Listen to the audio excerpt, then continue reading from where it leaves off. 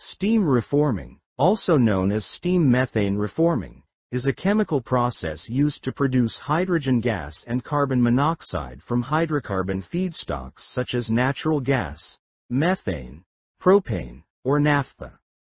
In this process, the hydrocarbon feedstock is combined with steam at high temperatures, typically between 700 degrees Celsius to 1000 degrees Celsius, and under pressure in the presence of a catalyst, usually nickel-based.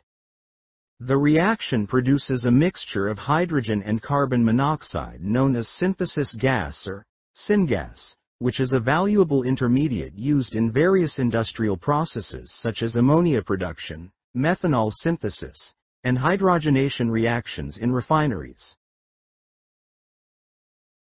Steam reforming is the most common method for large-scale hydrogen production due to its efficiency and versatility. Thank you very much for watching the video. You may consider to subscribe, like, sharing or pressing bell icon for this video, if it is worth doing.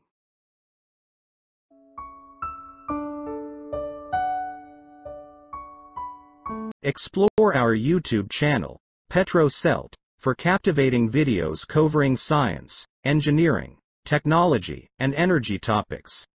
The primary aim of launching this YouTube channel is to facilitate the exchange and dissemination of knowledge and experiences among professionals and amateurs.